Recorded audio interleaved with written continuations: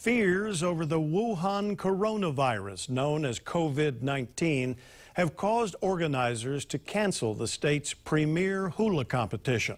Lauren Day joins us with details. Lauren?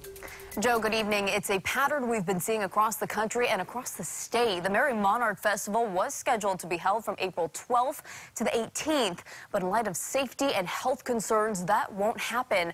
Organizers of the festival made the announcement this afternoon in a statement saying this was such a hard decision to make, but we could not risk the health and well-being of our community, allow participants, vendors, and the thousands of people who attend Merrie Monarch every year. In the end, we believe that keeping people healthy and safe must be the highest priority, and we all need to take on this kuleana in the face of the threat posed by COVID-19. Oh, I'm freaking out. It's so crazy.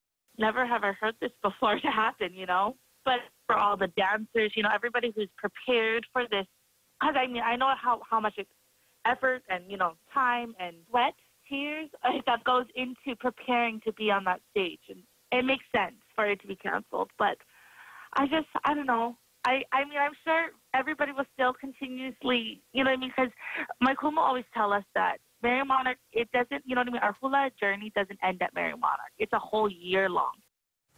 All participating kumu hula and judges have been notified of the cancellation.